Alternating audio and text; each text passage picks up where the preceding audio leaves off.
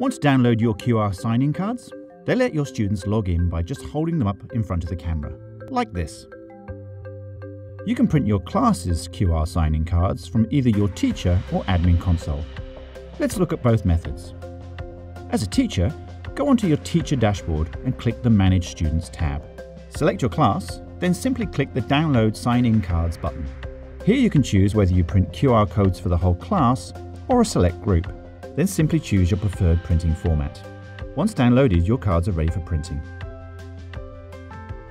As an admin, go to your admin dashboard and click School Role.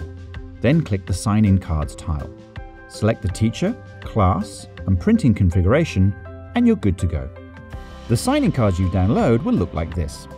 There's a QR code on the left and conventional login details on the right. And that's it.